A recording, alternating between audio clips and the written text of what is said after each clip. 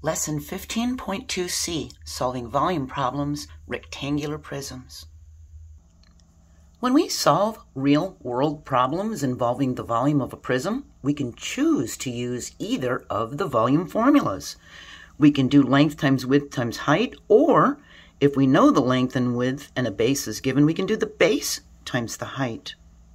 We can multiply each of the three dimensions separately, or we can look at the length and width just as the base layer and multiply that by the height. This capital B represents the length times the width. That's why it's a capital.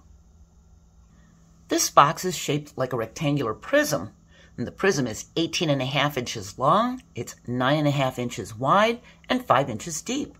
What is the volume of the box? We can use volume is equal to base times height. The first thing we do is choose one side to be the base and find its area. We can use the bottom of the box, and we're going to multiply 18.5 by 9.5. First thing we do is convert the mixed numbers to improper fractions. 18.5 becomes 37 halves, and 9.5 becomes 19 halves. We multiply 37 times 19, and we get 703, and we multiply 2 times 2, and that's a 4. We have 703 fourths, and we keep this as an improper fraction because we need to multiply again. By keeping it as an improper fraction, we can now multiply it to 5.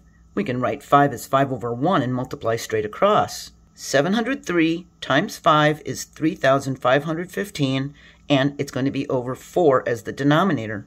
And this is a division problem, isn't it? We have 3,515 divided by 4, and we find out that it's 878. We have a 3 as our remainder. That's going to be our numerator, and our 4 divisor is going to be our denominator. We have 878 and 3/4 cubic inches for the volume of that box. Now let's use the length times width times height. This rectangular swimming pool is 20 meters long, 8.5 meters wide, and 2.5 meters deep. What is its volume? That means we have 20 times 8.5 times 2.5. We need to convert these to improper fractions.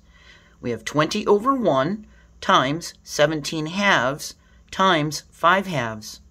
Now, we cross cancel to simplify before multiplying. This will make our life easy.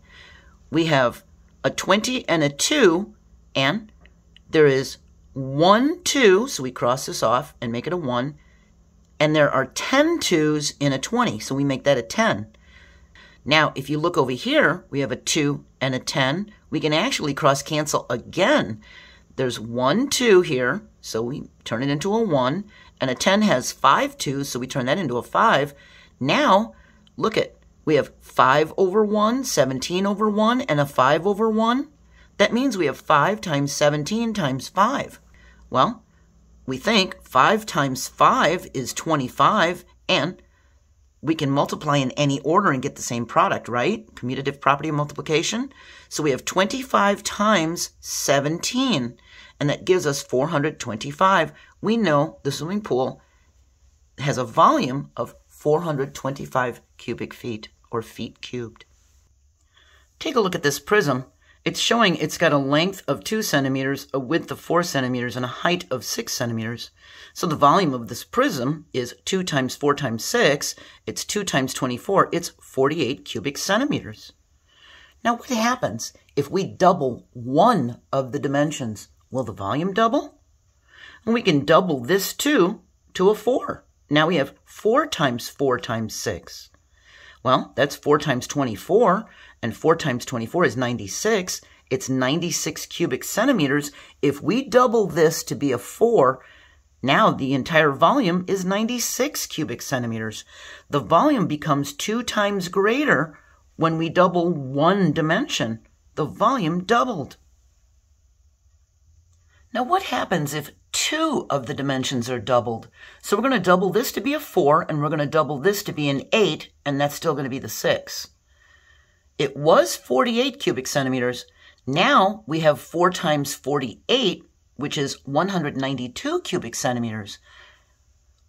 When 2 of the dimensions are doubled, the volume is 4 times greater. The volume quadrupled.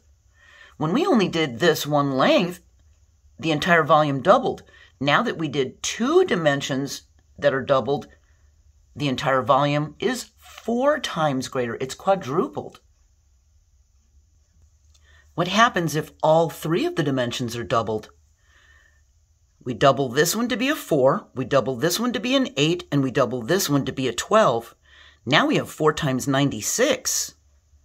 That's 384 cubic centimeters.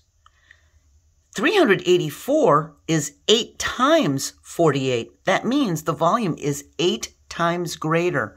The volume octupled. When it's 8 times greater, it's octupled. When we double one dimension, the volume becomes 2 times greater. The volume becomes 2 to the first power greater. When we double 2 dimensions, the volume becomes 4 times greater. It becomes 2 to the second power greater. When we double all 3 dimensions, the volume becomes 8 times greater. That's 2 to the third power greater. So you can see what's happening here. 2 to the first power is 2, and 2 to the second power is 2 times 2, that's 4, and 2 to the third power is 2 times 2 times 2, that's 8. And since we're dealing with 3-dimensional figures, they have 3 dimensions, there is no 2 to the 4th power, there's no 4th dimension in the figures that we're dealing with. We're finished with lesson 15.2. We're going to move on to 15.3, which is broken into 2 parts. First part is writing equations using the volume of a rectangular prism. Have a really nice day, and I hope you'll join me for 15.3. Bye.